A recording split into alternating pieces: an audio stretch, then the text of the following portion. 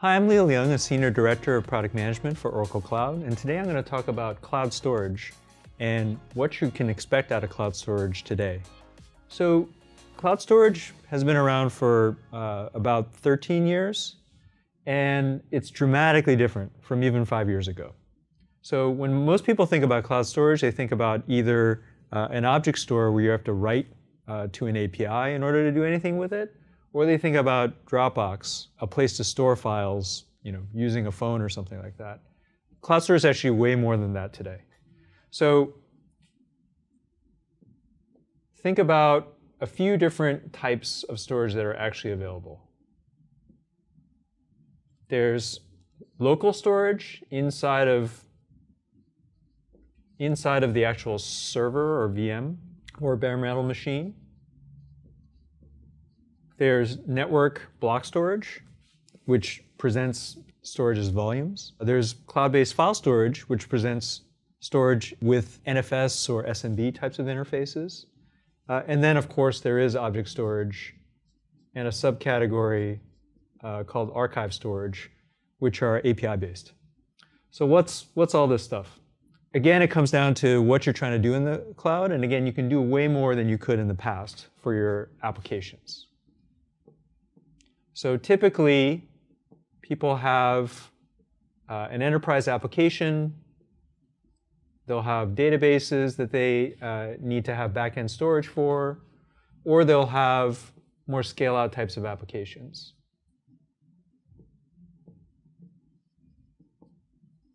Again, what's possible now is you can satisfy all the requirements that you would have had on-prem in the cloud. So enterprise applications, whether it's your presentation tier or app server tier, typically require some amount of storage. It can be satisfied with block storage. They have some amount of database. That can be satisfied either local storage within the actual VMs or BMs. And there's typically some amount of file storage. Capabilities of these things are dramatically better than they used to be. So one of the key myths around cloud storage is, it can't be the same level of performance that I get on-prem. And that actually in reality is completely untrue. You have local storage that can operate in well in excess of millions of IOPS or I/O operations per second. You have block storage that can handle hundreds of thousands of IOPS a second. This can satisfy almost any kind of workload now. The block storage is much richer. So on-prem, these used to be called storage area networks or unified storage. You can do almost all the things you can do in the cloud today.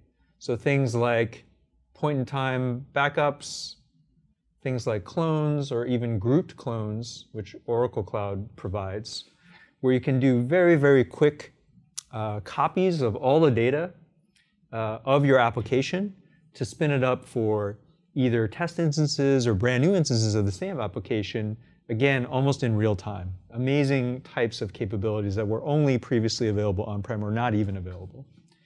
File storage, again, richer capabilities when it comes to snapshots, things, again, you would expect out of a on-prem array, and again, also possible to have very high performance.